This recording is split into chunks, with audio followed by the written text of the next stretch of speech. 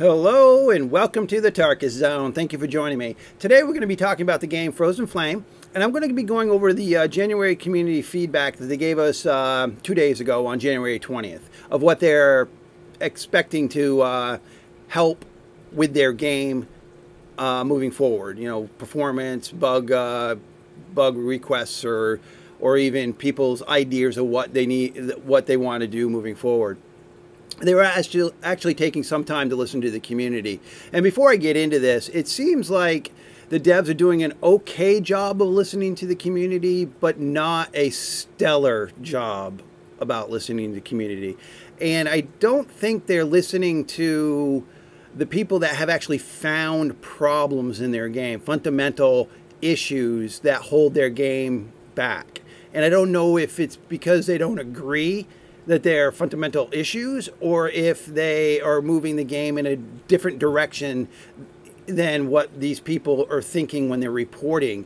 I know the magical hammer is my key issue with the game, and how it has not been fixed up to now, it just boggles my mind. But there's a way in the game where you can wipe out a person's entire structure. I call it the magic wand, and destroy the entire structure within seconds. And everyone has access to it, regardless if it's your building or not. You can destroy someone's building with this mechanism. It's a huge issue. And even when you've got the server at PvE and a PV protection zone, meaning that the buildings in the world can't take damage, those buildings can still be wiped out by the magic hammer that everyone wields. And again, it's regardless if you own the building or not, you can delete people's buildings in this game. Bottom line, it's a deal breaker for me if this does not get fixed soon, because Tarkus is going to be on his way to another game, because this is getting frustrated, because I have a server and I got trolls that come on every once in a while and they wipe out people's buildings, and then I got to bring the backup that I've made to bring the buildings back. And it's fundamentally frustrating for someone hosting a server, and it's fundamentally frustrating that I can't get the developers to even look at this issue. It just seems like every time I've reported it, I've never gotten any feedback.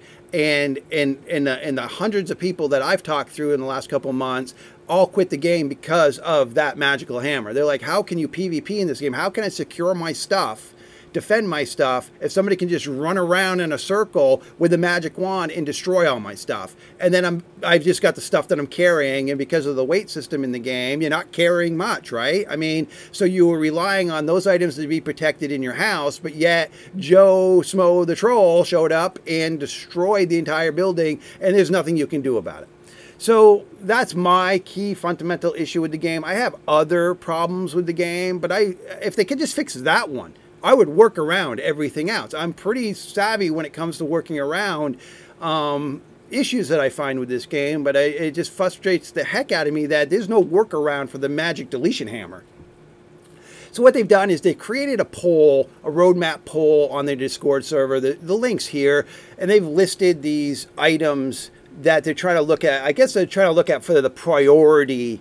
They want to know what they should work on first. And some are getting a lot of checks, and some are getting not so many checks, like fixing the magical hammer that destroys buildings. There's not that many people have checked that. Only Tarkus and a few handful of people, because maybe we're the only ones that understand that's the problem in the game. But then again, you've got all these check marks for decorations, check marks for all this fluff, and I'm thinking to myself, well, maybe it's just the PvEers that want to play this game moving forward, because in a PvE environment, who cares if your building gets wiped out? You know, because these guys love building, so they'll just rebuild it. I mean, I mean, that's the way I'm thinking about it. I mean, it's kind of nuts, but that one hasn't got that many check marks to fix that magical hammer deletion of people's buildings. But that's the way it works in this world, that, you know, people will check the things that interest them, and they might not understand fundamentally.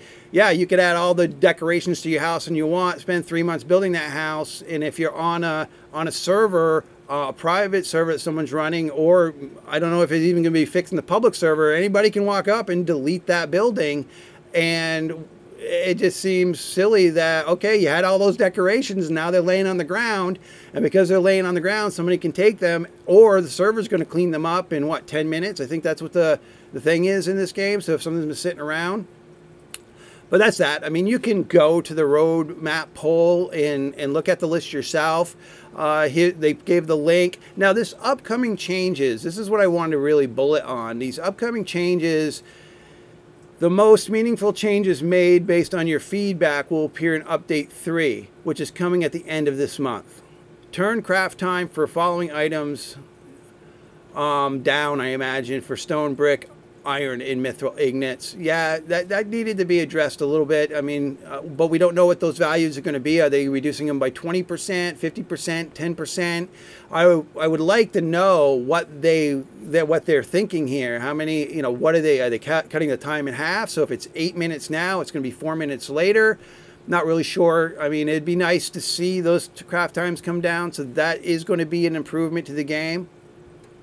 Improved mithril and coal farming. Yeah, I mean, right now it's okay if you're playing single player or if you only have a few people on the server. But if you've got 20 people on your server and they're all trying to farm those nodes, then they don't have enough of them in the game. And if they could just plop some down, more down, that would be nice. Or increase their spawn rate.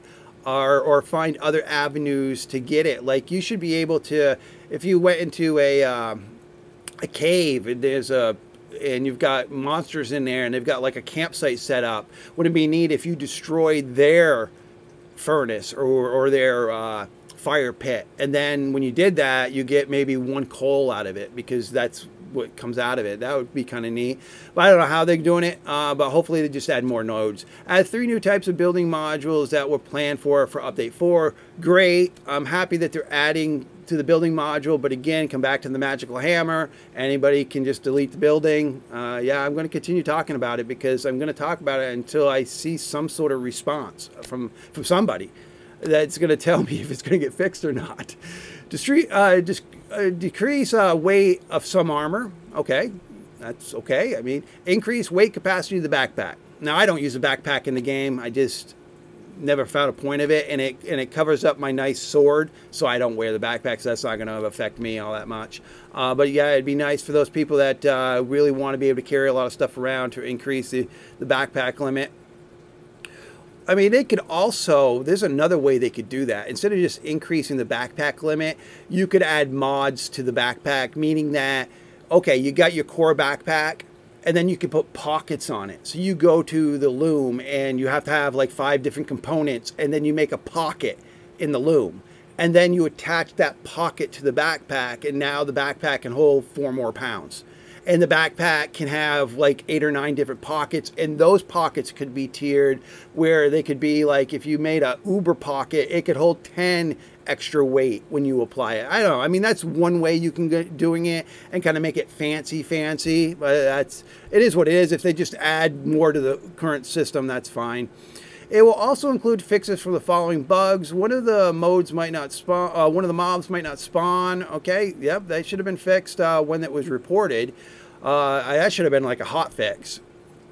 Lightning storm, clouds. I've talked about this in other videos. The clouds are hitting people in Dragon Grove, causing people to die all the time for silly stuff. You can't see the clouds, or they come too late, or the zone they created where the clouds are here, but the zone for the lightning is so big that you, as a person, think you're in the clear, but you're not, because you're within the lightning strikes. I mean, it was just ridiculous how many times you get hit on a clear day.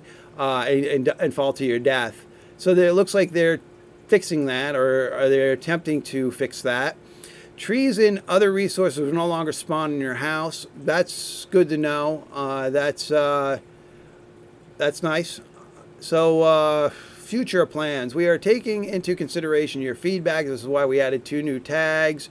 Game feedback channel, and first tag selected is reserved for changes that we are planning to implement in one way or another. The second tab over the review is released for changes that we are considering for implementation. Okay, well, I mean, I thought this update was going to be a lot bigger than this. I was hoping for more than what we see here in this update. and maybe they're just not staffed enough to do more, or they just feel that there's other priorities. I don't know. I just feel that this is a really small update for what I was hoping to get in January. All right, I'm going to scroll up here, and I'm only going to go over this real quick. I know they posted this on the 21st. I don't know. I mean, asking streamers who don't play your video game to voice your video game just seems cringe to me, and that's really all I want to say about it.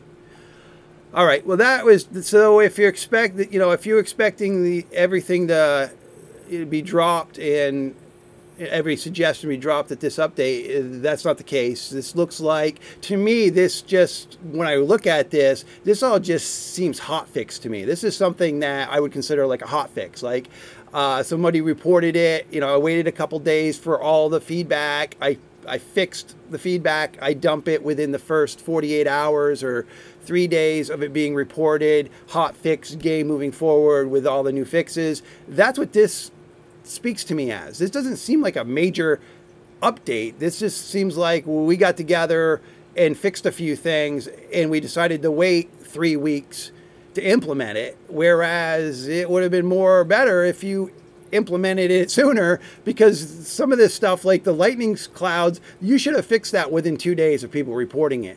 It just seems really silly for them to wait that long to fix this. But, this is the way we've got it. This is what they're giving us. And, and we have to kind of just take it, we're going to have to say, thank you, master. Give me another, please. I mean, that's just, a little SMN joke there. A bondage joke, but it's like, come on. I just think they could be adding more to this game. I mean, I'm not asking them to add more to the game instantaneously, but when you decide to add more to the game, add more to the game. Not just a few things that seem to be hot fixes for things that people reported weeks ago. I'm just coming back to their main page. Their price of their game went back up to $29.99. $30. It was on sale there for a little while. I would have suggested you buying it while it's on sale. I currently would, I would tell you at $30, there are some games that execute what this game's doing that are cheaper that you can find on Steam, and you'll get hundreds and hundreds of game hours out of those games. So at this current price, I wouldn't recommend it at the $30 price. It's just the way it is. That's how I feel about it. I mean, when they had it discounted, yes. I mean, and I think they should just keep it discounted, because at least then you feel like you're getting some, you're getting the most bang for your buck. But in other countries, because of the way the exchange rates are, like Australia, I've been talking to a gentleman in Australia, this game's like $40 to them. So it's like more in their country, and so they got like 5 or 6 people in their crew that aren't even considering the game until it comes down in value. So I think if they want to try to hit this with the emergency paddles and get the player base to come back up, I think they need to keep this on a discounted rate. That's just my opinion on it. Now, the reviews have gone back down to mixed, and again, it comes down to the fact that people are reporting the things they're finding in the game that's wrong with the game, fundamentally wrong in the game. They're coming to the reviews and are addressing them here, because when they seem to address, people tend to try to address them on Discord.